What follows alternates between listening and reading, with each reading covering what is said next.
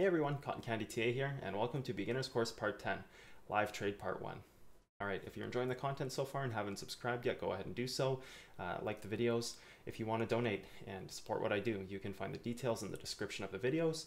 And if you haven't checked out the Twitter and TradingView account, I would recommend you do so, as I post up my trades there, content release, and kind of what I'm doing on a day-to-day basis. Okay, let's get right to it.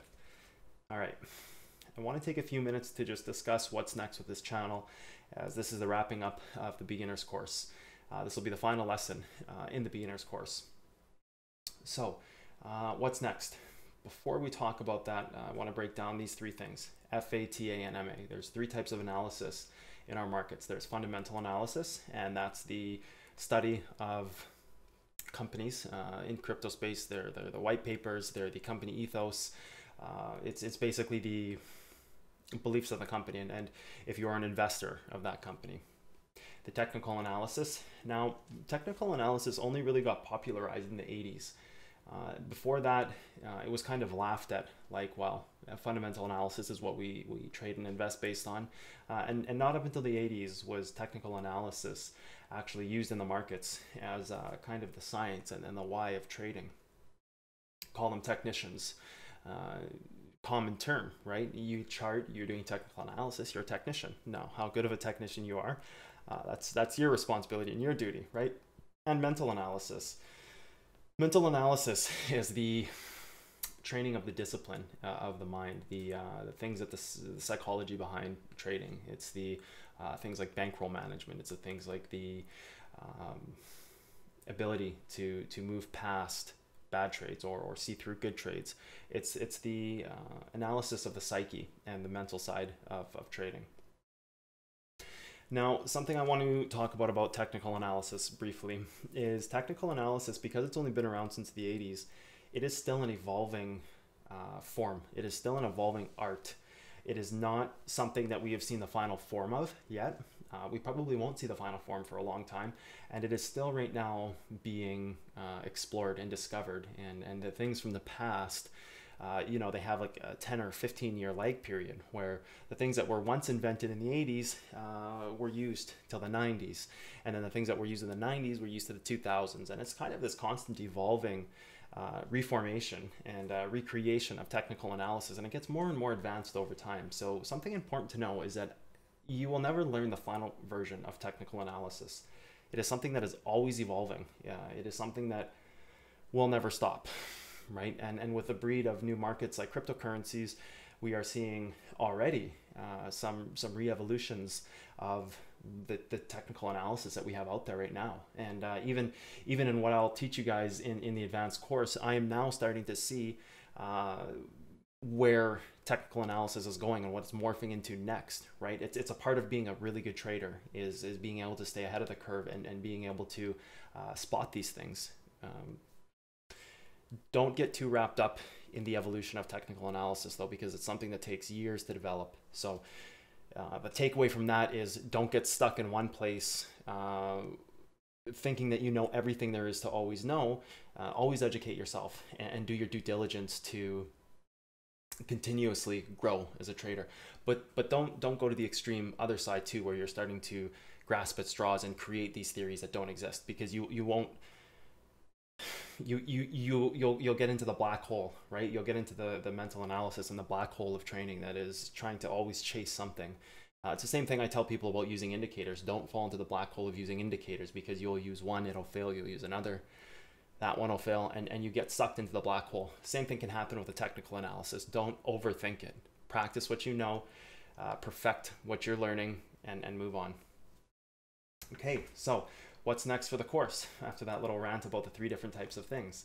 And the reason I ranted about that is because I will be breaking down the technical analysis in multiple courses, right? We have the beginner's course, we have the advanced course, and I'm considering to do a professional level course as well. So something above advanced, which I haven't decided if I'm going to do yet. But beyond that, I'm going to be doing mental analysis. So I'm going to have a whole entire course as well outside of technical analysis on mental analysis. So it's something to look forward to in the future. One of the pillars of trading is MA, and yeah, I think it would be great value to people. And then looking at possible live streams and morning uploads. Or morning uploads, one or the other, obviously not both. But possibly opening up a live stream to kind of log on every morning, have a place where people can all come to and see what's going on for the day and watch me trade and do what I do. You know, whether you guys want to follow in the same trades or do your own trades, or you're just there to hang out, it doesn't matter. You know, everybody's welcome. So I'm considering a couple different avenues of where this goes from here. Just because the support has been so great, and people love the course, and it's helping a lot of you guys out there.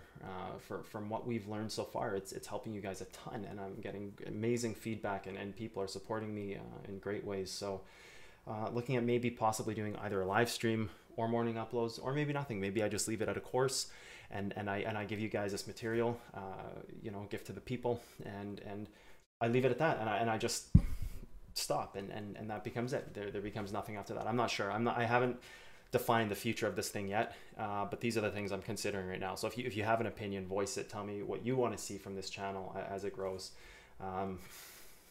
Yeah. All right, wrapping up the beginner's course. I want you guys to get one very specific takeaway from this thing. And the takeaway is that what I'm teaching you here is going to evolve with the advanced course. What I've taught in the beginner's course is the groundwork to the constant refinement of these skills, okay? So I want to go over something regarding this course. I need you guys to know that the technical analysis that I teach in the beginner's course is not the final form of technical analysis. So what I mean by that is what I'm teaching right now is very specific to start training your eye for the more advanced material. Everything evolves, just like in lesson, I believe it was 9, level adaptation. No, that would have been 8 or 9. It doesn't matter. Whether it was lesson 8 or lesson 9, that the whole level adaptation lesson was all about taking what we knew and evolving it to the next step, right?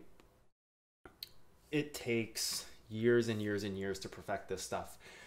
There's not one video I can show you guys that shows you the total confines of that one lesson. So wedges, levels, trends, patterns, these are all pieces that I've given you in the beginner's course that we will be building upon in the future courses, right? We'll be taking what we know and we'll be evolving it and adapting it to a different set of constraints. So know that what you're learning isn't the final form. It is important to understand that baby steps have to be taken. You have to learn certain procedures and processes first before you can see the reasons why we do some of the things we do, right? So as we go on, we'll be refining everything that we know from this point on, and but not to the point where it makes it, you know, unusable, to the point where we're just elevating it to the next level, right? It was the intent of this course from the beginning, was to teach you the baby steps so that we can go into, this is why we learned it this way, so we can apply it in this way. Okay, so let's just get into a live trade. I think that wraps up a little bit of everything, the oversight of the course, the kind of the goodbye to the beginner's course part 1, and or the beginner's course live trade part 1 video. And yeah, let's get right into it. So MDA has been a coin that I've been asked by a few people to chart just because it's had such big price swings, and MDA is Moeda loyalty points. For those of you who don't know, it's been a very popular coin lately. There's been a lot of price action on it, and it has had some pretty big swings. So I've been asked to chart this, and by an audience member, a student, and I said, sure, why not? I need a coin to chart anyway, so why don't I chart this one? So if I was setting up a live trade on Moeda, I think I'm saying that right, Moeda, yeah, MDA, we'll just call it MDA by the ticker. What would I do? Okay, so this is how I'm starting every trade. I'm starting every trade by looking at the, let me just drag this window down a bit here. I'm starting every trade by looking at the monthly, right? And I'm gonna mark out my monthly levels, and I'm using silver for my monthly levels, make sure my magnet tool is on. So the very first thing I wanna do is, look at the swing low of this move and the high of that candle, right? So swing low, the high of that candle, and then the swing high, right? And the swing low of that candle. So I've just defined some monthly levels, and for 4 simple lines, to start this chart to understand the kind of the highest level strength of level in this coin. And this is on Binance right now. We're on the 1 month on Binance. I'll try to keep this in the middle of the screen as best I can so my camera's not in the way. So as we can see, you know, we have a swing low, a swing high of that move. We then have the high of the move and the swing low of the high. So we kind of have the initial bounding boxes, if you will, or the initial containment zones, or you know, however you want to refer to them as. So that's how I would start this chart. Then I'd go to the weekly, and you know, I'd break this down even further. And let's change my color to my weekly color, which is purple. So I'm going to look at this. You know, comes down. I have a monthly level defined there. That's fine. Swing high here. Let's mark the swing high of the low candle, and you notice right away that's actually the monthly level, and that's probably why that monthly level was created. So we can actually take this away, but just to drive this point home, you know, if we were here in the move, right? If we were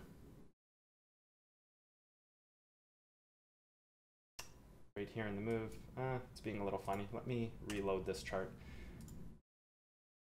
TradingView is being a little funny for me right now. I wonder if this will work now.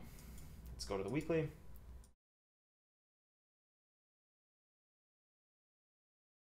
And let's remark that level out right here. Okay, now let's, hopefully this replay tool will work. Yep, there we go. And we need to change this to purple because that was our weekly level. So if we were marking this out, you know, we're on the weekly chart here, and we can kind of see that this weekly develops a swing low right there. You know, we know that this is a level for the future. So as we come up here, I'm not sure why it's running through this on the daily, but that's okay. It can run through on the daily. That's fine. You can see we touch up here and we create our swing high, and then we're obviously gonna come down and respect that level right there. So you can see right there as we go through the chart, that's the level that was respected. Just kind of click out a few times, and that's enough for this. We don't need this anymore. So you could see, you know, in the moment why that would have happened, and that would be the level that would have been respected. Anyways, we can delete that because it's not important, because we have a stronger level, which is our monthly level. Go through this move with weekly levels. Okay, so we have the swing high, swing low. This is a test of that monthly. We don't need that. This is not a level here because this is this is not, you know, it might look like a level, but it's not. That's not a level. Let's go. Swing low is just testing this. Swing high is testing this here. Now, this, no, that wouldn't be a level either. So really, we don't have any weekly levels because they're all respecting the confines of this monthly chart actually. So we actually don't have any weekly levels, and I just want to make sure that we do have one swing low here. So we are going to add that. Let's use a magnet tool, get exact. The swing high of this move isn't a level either. And okay, we have one swing high weekly here. So let's mark out these two levels. So those are two levels right there. And that's it. We actually don't have any other weekly levels. So you can see that even just marking out the initial monthly levels, it showed us exactly where this move was kind of going. Now let's swap over to the daily, right? And part of this is just, you know, identifying all these levels, and let's swap over to the daily. Okay, let's take our level our tool here and start marking out some daily levels. We have a swing low here, right? High of this swing low. That's not going to mark out a new level. That swing high there is not going to be a new level. Through, you can see a test right there. It's going to swing low right here.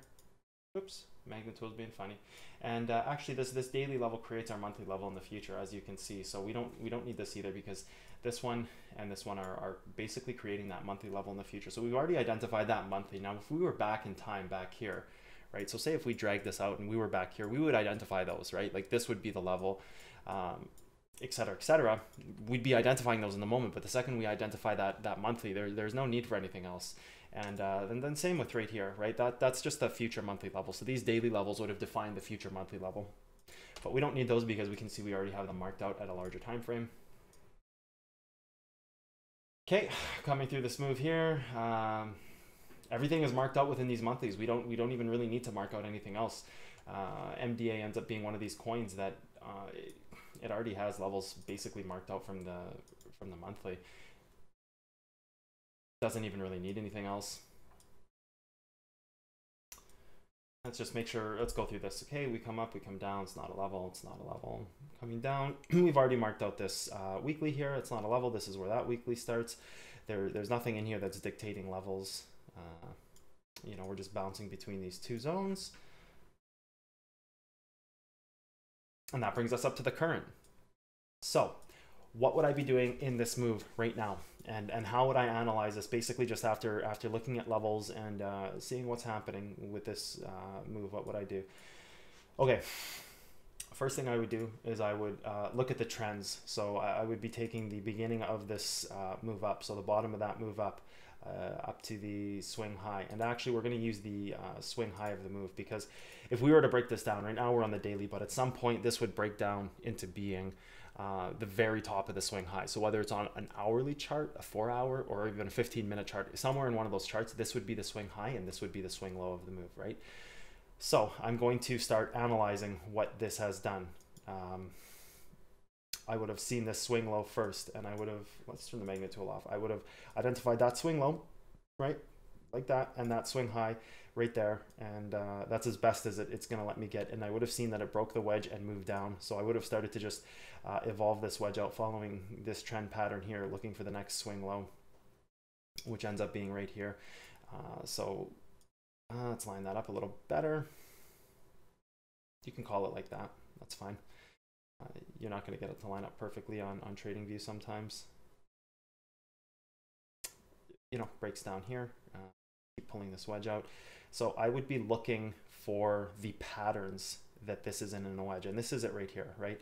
So we can see that there is no real swing low this has seen yet. That to me looks like it still needs to see a swing low. Now, whether it's going to or not, I'm not sure, but that to me looks like it still needs to see a swing low that this trend has to break. So I would probably just expand this out like this, just to the bottom to create a peak here. So what I would be doing is I would be expanding this wedge out to this point right here.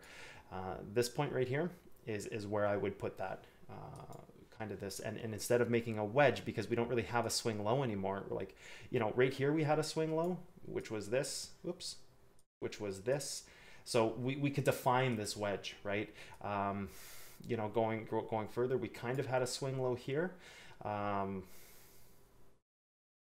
right here, but now we don't really have a swing low. So what I would do is I would just then define this as a peak, right? So that's the way I would be looking at this, and I would be lining up these trend lines right here and looking to see, waiting for this thing to break and waiting for some sideways movement outside of this valley to see what it's doing next. But because we haven't seen a swing low, I might expect it to test down to this monthly level. Now, what would I do in this trade? I know that we are riding a monthly level right now.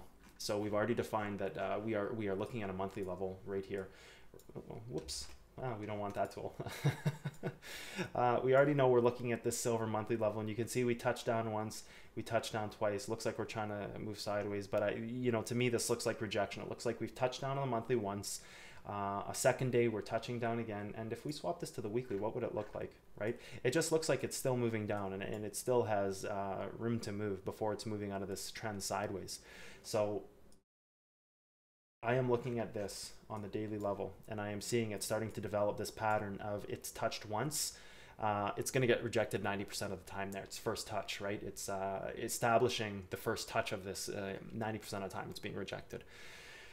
Now, I'm looking at this next day. Off this first touch, you should have some kind of first touch bounce, right? You should have some kind of first touch of the level and bounce up, just like right here when this kind of this area right here, right? We first touch this level, we bounce up. It's not a big bounce, but it's a bounce. This is not a bounce. This is just kind of the continuation of that bleed, right? So we establish first touch here. We come up and then we break on first test, right? Because that's the way it works. You first touch and you're going to reject 90% of the time, and then you first test it, and upon first test, that's the target, right? The objective of first test is to break the level. So, you know, first touch, first test, break. So right now I can see we first touched, you know, 90% of the time I'm expecting some kind of bounce up.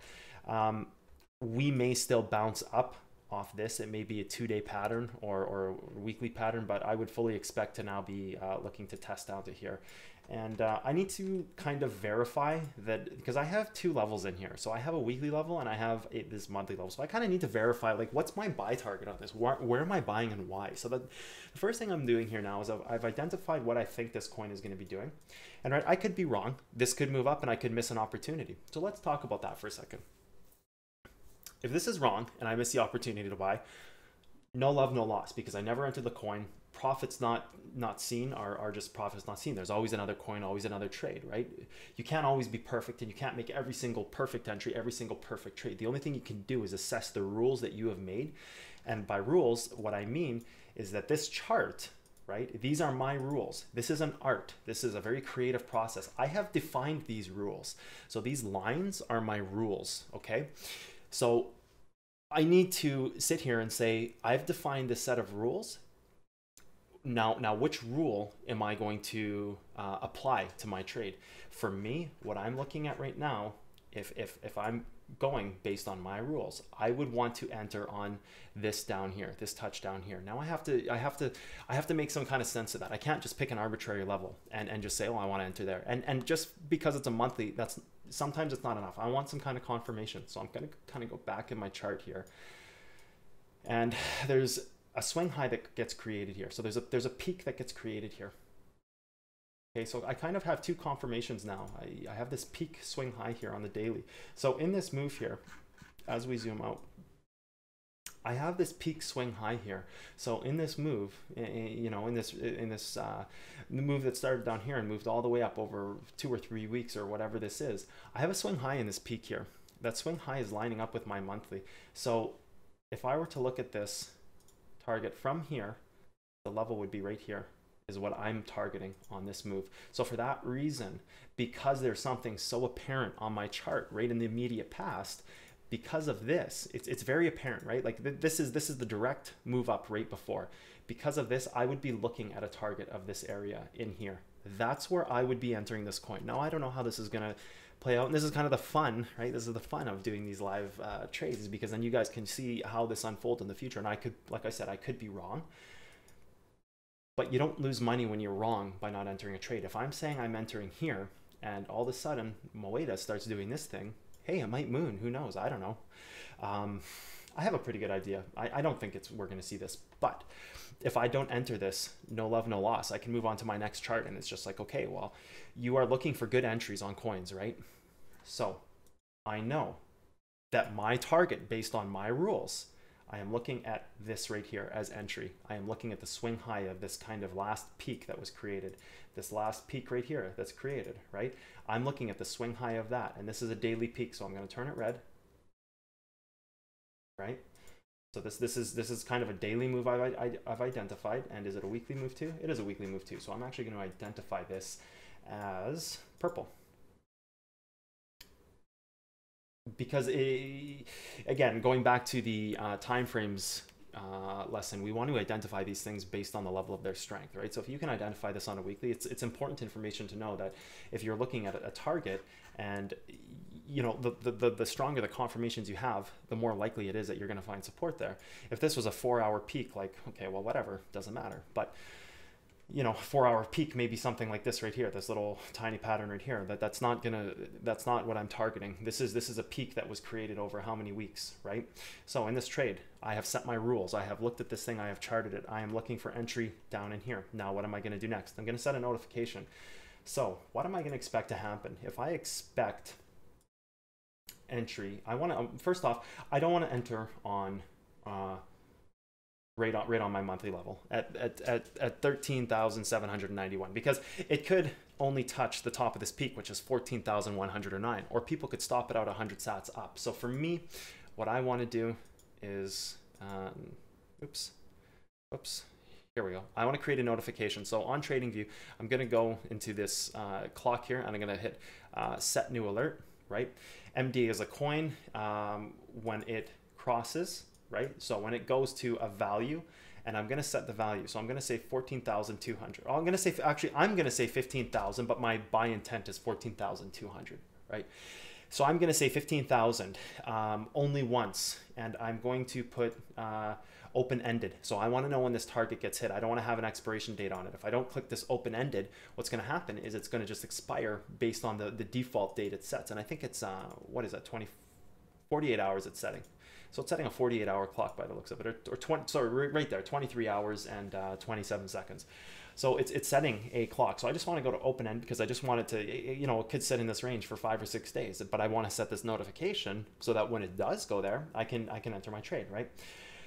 And it's going to show pop up and, you know, play a sound, and, you know, however you want that message delivered to you. You know, I click send SMS because I like it to my cell phone, and you know, MDA crossing 1500, and I'm going to hit create.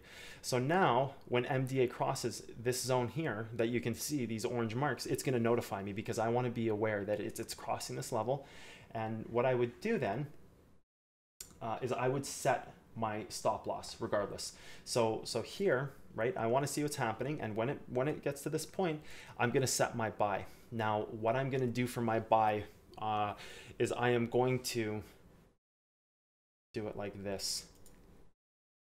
I'm going to set a stop limit. Okay. Oh, come on. There we go. I'm going to set a stop limit, right? A stop order.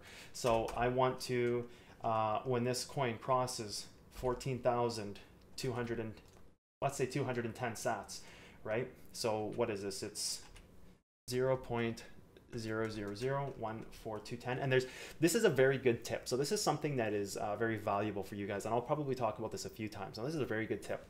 If I want the price to be triggered, price triggers at 14,210. I want to purchase at, I'm going to copy paste this for a little bit of quickness. I want to purchase at 14,209. Now, the reason I do this and don't do a book buy is because, let's put this up here, and let's put this here. Let's get a little bit of spacing here, and let's increase this font size. The reason I'm doing this is because if someone decides to sell 50 Bitcoin at 14,200, what's going to happen, right? If someone's dumping into this level, what's going to happen is I'm not going to buy at 14,210. My purchase is actually going to be averaged down. So my purchase is actually going to be, if they enter 13,800, I will be buying that at 13,800 or whatever it ends up averaging down at. I am not buying at 14,209. I am buying based on their average down. So it's a way, right? And this is a very valuable tip for you guys. This is a way that you can buy a coin cheaper without having your order on the book. You can buy a coin cheaper than actually having the purchase price on the book and clicking commit to buy, right? In one way, you're catching a falling knife because price is moving down it's smashing down. But that's why we set a notification, because this thing could dump down 6,000 sats, right? Like you guys have seen it. It could go all the way down to 12,000, and you obviously bought way too high. So we want to have a notification saying at 15,000, alert us that this trade is at that price so that I can analyze this. And if I see that it just looks like it's going to test this level, I want to buy at the best price. So I'm setting my target, whatever my target is, I'm setting it, and I'm averaging down my purchase because someone's going to sell a large amount and your order is not going to be on the book. So if someone's sitting at 14,200 with 1 Bitcoin and they decide to sell 10 Bitcoin down all the way to 14,000, you may pick up, you know, whatever your order size is for 14,200 sats less or whatever it may be. But it's I've seen orders that I get 20% less the cost based on what it's been because somebody puts up some crazy order where they're, you know, if my buy was at 14,209, and I usually make them a little tighter. Like for myself, I usually do this because I go to psychological levels where I know people are gonna dump like crazy, and I'll go 1403, buy at 1402, something like that. I'll get closer to psychological levels so that, you know, as it's approaching that 14,200 level, you know, someone might smash down 1,000 sats, and I'll buy down where they put it down, right? So very good tip. I've actually purchased I've had purchases on coins that were at 1,000 sats, and I've purchased them down as cheap as 700 sats in a flash dump in something that looks like this, where somebody sells here and your order may be here at 26,000, but then you end up getting it at 23 because it was just some cowboy who did a flash move, right? It's some rock star who's just, yeah, let's dump the market, but then people reject price, right? So that's part of the art, part of the science behind it is finding those levels. Identifying the correct levels is a science, and then part of the art is taking advantage of situations like that. So that's how I would set up this trade, and that's where I'd be looking to take an entry on a Moeda, and I would be looking to stop out somewhere. Let's talk about that for a second. So I would look to buy, let's call it 14,100. Let's say I buy at the level. Let's say I identify this perfectly and I bought at 14,100. I'm probably selling out a couple percent below my entry based on your own assessment. You guys have to make your own assessment based on your comfort levels and your risk tolerance and things like that. If I'm buying at 14,100, I might want to stop out at 13,000. Well, it's got to be under 13,791. And I would say probably a little bit below that. So maybe 13,695 is where I would stop out. So what is that? 400 sats? 400 sats on a 14,000 coin. What is that? Oh God, it's late. My brain hurts. Okay. Okay, so let's say roughly 400 sats. 1,400 would be 10%. 140 would be 1%. So that's 280. That's 380, 420. Yeah, roughly 3.5% under. That's pretty risky. With that said, I may set my buy target here. I may see what happens and wait for this coin to touch here and move sideways, so I could take a little bit of a more aggressive stance on this level and maybe stop out 2% under 13,000. So 300 points under 13,000, 790. So maybe 13,500 to make it not quite 2%. So that's the way I would look at it, right? I would see what the coin's doing at 15,000 sats, and I have my level set, and then if I get stopped out into and I end up getting this for 13,500 or something, then I have a really good risk tolerance, because then I can stop out at 13.4, right? And it's only 100 sats, and I know I'm ahead of the curve. So kind of a bit of an insider's tip to the market, or kind of something that you see at a professional level, these stop out orders and how to properly manage them. And you guys will practice that and get experience with it, and hopefully get really good and catch these crazy orders, because I've had a few where I've well, I've had more than a few. I've had quite a few where I've bought a coin 20 or 30 or 40% below what was meant to be sold, the intent that was meant to be sold. Things like this down here where it happens in 1 minute, or this down here, or this here, or some level in here that it's only happening for a course of 120 seconds, 2 minutes, or 3 or 4 minutes, or whatnot. So that's a little tip on how you catch those big spike orders down. It's all in stop orders, and practice it, get used to it. And that's how I look at this coin, and that's the trade I would take. And I'm not going to panic, to go over this again. If this coin all of a sudden starts to move up, I don't care. Like, I don't care. On to the next one. I'm not going to beat myself up over it. I didn't miss an opportunity. I didn't make a mistake. I didn't, enter the position incorrectly. I didn't do any of those things. Right? I've assessed this coin based on my rule set, and I've said this is my target. And if I buy there, great. If not, I don't. And I cleared off my alerts for this video, but typically I'll have about 30 to 40 alerts on my chart. So as I miss this one, another one's popping up within half an hour. So I go through these assessment periods of 5 to 10 coins a day where they've hit targets, and I look at these targets, and if I have 10 coins that have hit a target that day, and I'm saying I've identified this as a purchase, right? I've identified this as a coin that I want to enter based on this level being hit, because we just crossed that, and we're at a buy zone.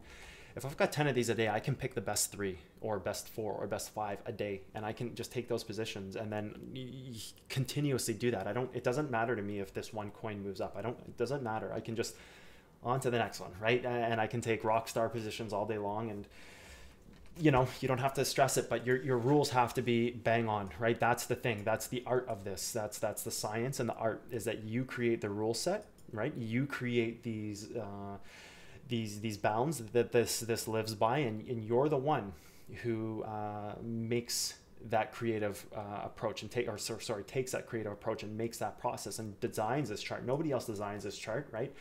It's up to you. So that's how I would take this live trade. And then where would I exit? You know, I would assess that at the time. I would just be looking at, you know, levels, and I won't get into where I'm going to exit because that'll drag this video on way too long, I think, for a final video where would I exit. We'll get into, you know, stuff like that and other live trades. I plan to do quite a few live trades over the course of this material. And yeah, so I think we're going to leave it at that. If I had to give you guys a live exit right now, I don't know, what is this? Buying at 13,000, sell at 18. Don't be greedy. Sell at the weekly. Heck, if you buy at 13.9 and you sell at 16, you know, that's 2,300 sats or 2,209 sats. Or sorry, 2,209. 2,000 sats on a 13,000 sat entry is 15% or something like that. Quick math, 15%. That's a heck of an entry. That's a heck of a trade when I have 5 other trades going on that day. If I can get 15% on that one coin over 3 days, and you know, this is all it took me to do it, I'm happy. Yeah, 15% is 15%. That's, you know, very nice. All right, so let's go over our list one last time here. Live trade time, and we just finished that. And beginner's course complete. So we made it through the course, guys. Beginner's course part 10, live trade part 1. This was the complete beginner's course, and you know, advanced courses to come next. If you haven't subscribed to the channel, please do so. Support what I do. If you want to donate and financially support what I do, you're welcome to. The details are in the donations, or the donations details are in the description of the video. And TradingView, Twitter, check all that stuff out, follow it. And if you guys have any feedback about the course, what you guys thought of the course, I'd love to hear your feedback on how this has been for you. You know, tell me if it's helped, if it hasn't helped, if it's crafted you to be a better trader. You know, what were your favorite parts? Like, interact with me, give me that engagement, and you know, I'll give it right back to you, and let your voice be heard, because I take all the criticism. I've had people, I've had comments say maybe change the chart in this way, and you know, implement that replay feature more often. So I start doing that now, right? So if you guys have any feedback at all, please tell me. You know, it's much appreciated. And yeah, I think that's it, guys. Beginner's course part 10. Advanced course will be next. Mental analysis following that. Potentially the professional course. I haven't decided if that's something I'm going to get into yet. I have to see if there's enough material there, and the viability of it. As well as, what are your opinions on a live stream or morning uploads? Is that something you guys would be interested in? Do you want to see my trades on a day-to-day basis so you guys can follow in a live stream, or would you guys like maybe every couple days I do uploads of the positions I'm taking, or kind of where do you guys want to see this channel go? What does the community want? What do you guys want from this? Where do you see this thing going? Do you want to just be here for a course and that's it, or do you want this to continue growing, and you want to see me streaming every day and have that level of interactivity? Okay. All right, guys, that's it. Take care. See you on the next one.